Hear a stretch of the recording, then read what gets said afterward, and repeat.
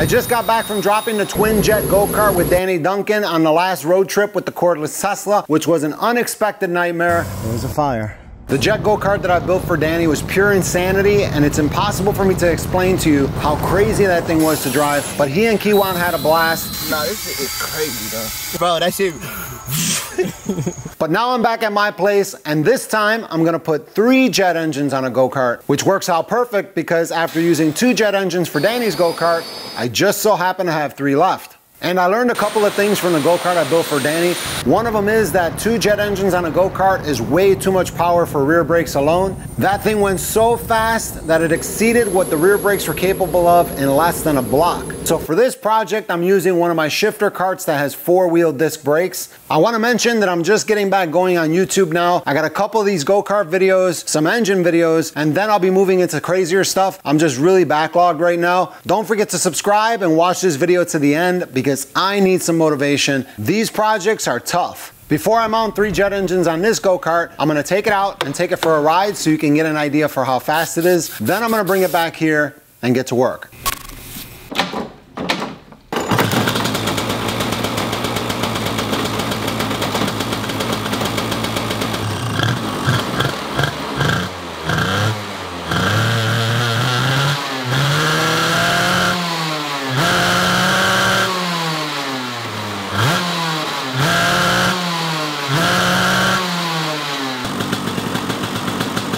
That's a lot of smoke. I think this gas is old. Sort of looks like used motor oil.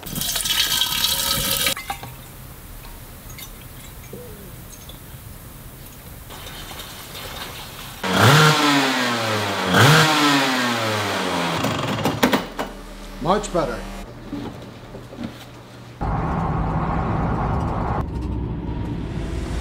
I'm back here at the previous spot where I filmed all the other go-kart videos. I brought the shifter cart here to try it out and give you an idea for just how fast it is before I put the jet engines on it. And for almost all of these shots here, I'm gonna be using the Insta 360 X3 camera. This is the one camera I get asked about the most. I use it for a lot of those GTA shots or POVs from the back where it looks like a stuck drone shot.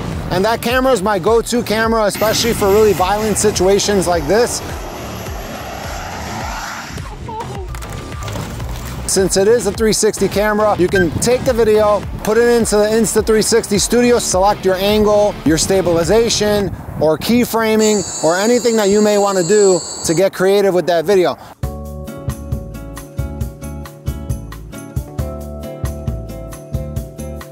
So that's the camera I'm gonna be using for most of this video here. And lucky for you, I put a link in the description where you'll get 10% off if you use my link. Let me get this go-kart started up, show you just how crazy it is. Because this thing, it's pretty insane. You're gonna love it.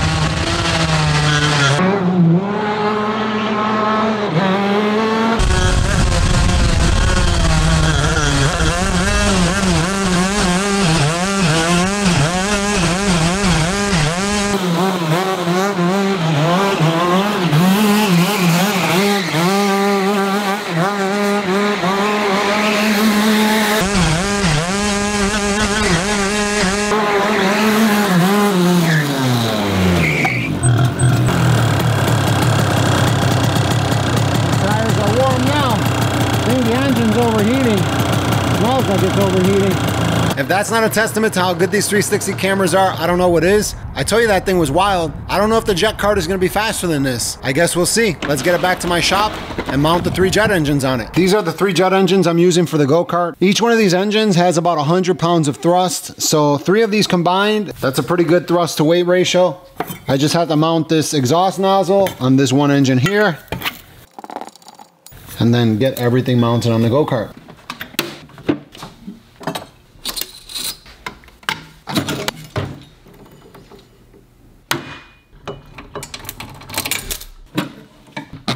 Wow, it looks so naked now. It sort of kind of looks a little weak. Next thing I'm gonna do is clean it up and then complete my engine swap.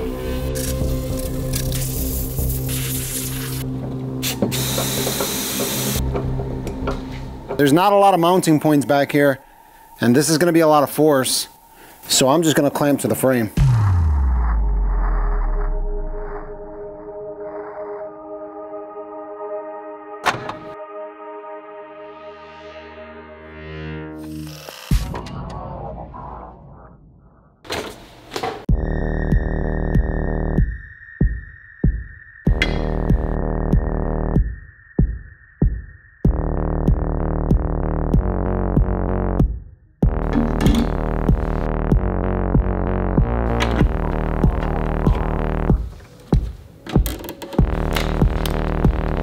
I got the 3 jet engines mounted. I only have one problem left. I now have 3 jet engines on the go-kart, but I still only have 1 fuel tank. And these engines are gonna burn about 1.6 gallons per minute of fuel. So this 1 2-gallon tank isn't gonna last long. The only thing I need now is some custom-made fuel-resistant fittings to tie the main tank into the external tank, and then I should be all done.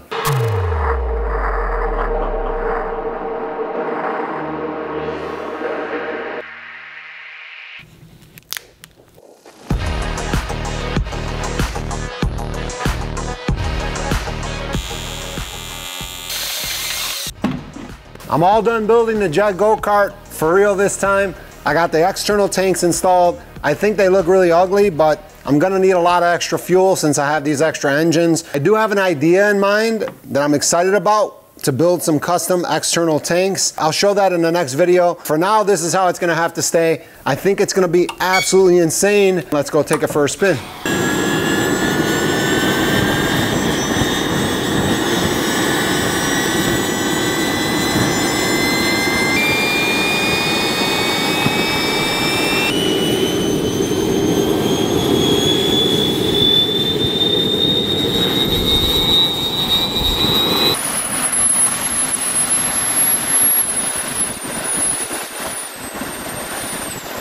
I tried to take it for a test drive here, but not all the engines would start.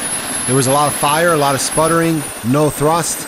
Something was wrong. I brought it back to my shop to check it out, and here's what I found. It turns out I have a fuel restriction where I go from 1 line through that little tiny filter into 3. I don't know what I was thinking. I know how much fuel these jet engines burn, but it's okay. I'm just gonna 3D print a little fuel manifold, and I think this should do the trick.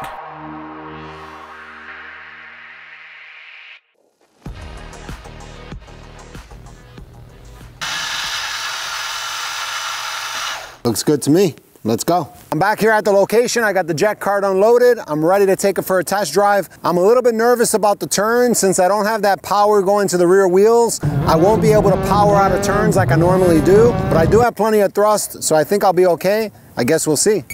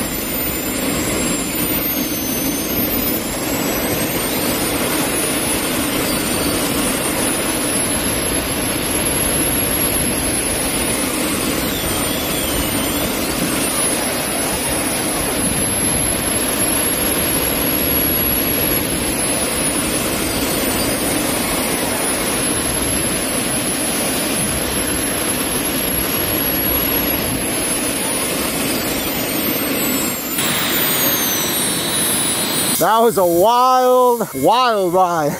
That takes some getting used to, but it's fast. I don't think it accelerates from a stop as fast as a shifter kart, but man, that thing is fast. It pulls so hard. Once it reaches 20, it just starts accelerating like mad. I'm gonna fuel it up, take it for another ride, and try to push it a little bit harder this time. This thing feels really sketchy, but I wanna see if I could slingshot those corners a little faster to get a faster top speed in that straightaway.